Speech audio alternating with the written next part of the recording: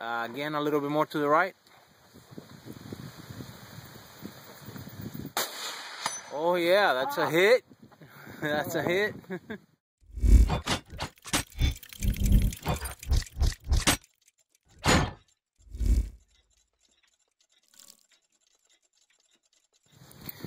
Guys, as you can see, Defender Ammunition Company, based here in North Carolina, has been supplying some ammunition for us to test out, and it's working pretty good.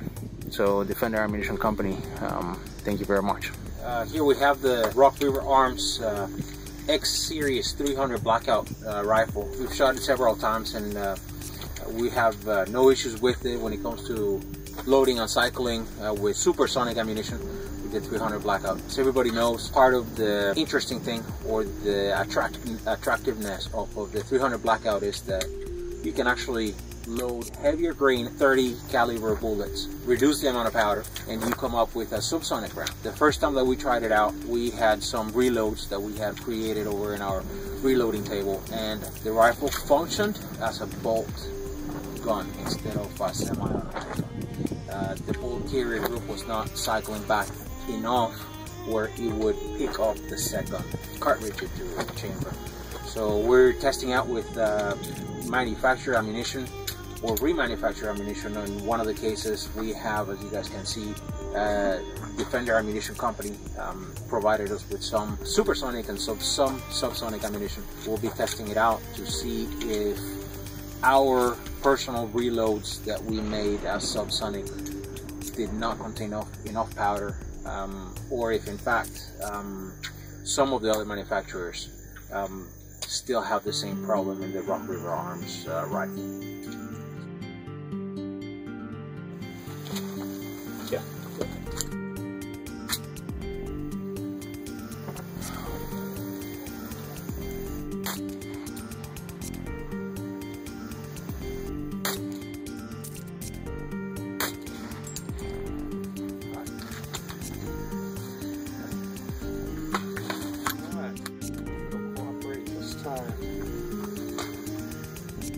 There we go. All right. Oh man, no magnification. No mag at all. So just put that circle right on the middle of that. I'm going to go top right target. That is a neat trigger. Yeah. I don't like the two stages. I mean, it's got a little hump you got to get over. It's almost like a false wall. Once you get to that solid wall, I mean, that is a wall right there. Yeah. You get past the hump to that wall, and then nothing. Huh. That's very different. Yeah, very different. All right. Well, in this case, you know, we're using Defender Ammunition Company's subsonic 220 grain 300 Blackout ammunition, and in fact the bolt is pushing back enough, and we are able to cycle the gun without problems, and utilizing it as a semi-automatic gun, which is what it's manufactured to be.